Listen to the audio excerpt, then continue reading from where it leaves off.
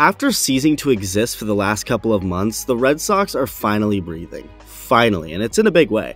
Before the offseason began, after the team hired former pitcher and former Cubs front office guy Craig Breslow to replace Chaim Bloom as the chief baseball officer, Red Sox chairman Tom Werner vowed that the Red Sox would go full throttle to improve the team.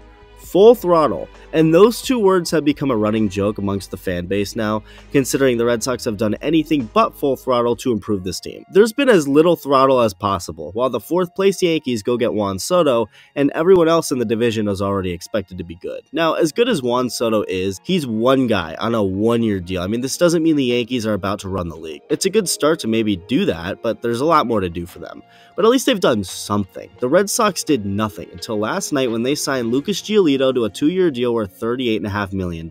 Now, compared to what they've been expected to spend, this is like the biggest contract ever for Boston, but in reality, it's actually not that crazy because it's a short-term deal that has the possibility to only last 1 year because of an opt-out. Not much risk for commitment. Yeah, $19 million a year isn't nothing, but again, this is still mostly a risk-free contract and on par with the small market way the Red Sox have been operating.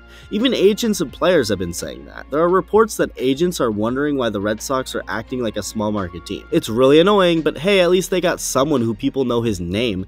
Like, damn. Well, they then just made the biggest trade of the offseason. I want to take a second to appreciate the 140,000+ subscribers and the 67% who haven't subscribed yet. You're always welcome, although I hope you leave that 67%. I don't know how you reacted to this most recent trade between the Red Sox and Braves that sent Chris Sale to Atlanta in exchange for infielder Vaughn Grissom. The Red Sox will also be sending money to the Braves to partly pay for Sale, and when I found out about this trade, I said no way out loud at a train station. I think that's what I said. Maybe I said something louder and crazier, but the point is I was shocked, and I know damn well I'm not the only one. I wasn't necessarily shocked because of the trade in itself. It was just weird seeing Chris Sale getting traded.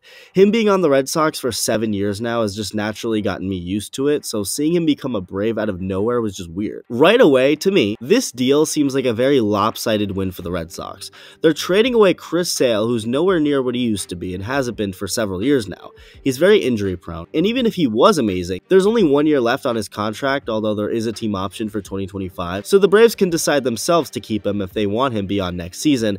But they're getting a broken down Chris Sale while the Red Sox get Grissom, a 22-year-old who hasn't even qualified as a rookie yet, so he has 6 full years of team control. So to me, it's a lopsided trade the Red Sox won that the Braves simultaneously didn't lose. What I mean by that is that the Red Sox get a young and controllable infielder who cracked the top 100 prospect list at one point, while getting rid of Sale, who hasn't been that productive the last few years, so they benefit greatly from this. The Braves didn't necessarily lose though, because Sale isn't a commitment to them at all. They were given money to help pay his contract. If he sucks, they don't bring him back for 2025, and they don't need Vaughn Grissom. This is a team that just had arguably the greatest offensive season ever, and Grissom had nothing to do with that, so they saw this as an opportunity to take a flyer on Sale helping the rotation, something they needed, and it's not a big risk, actually.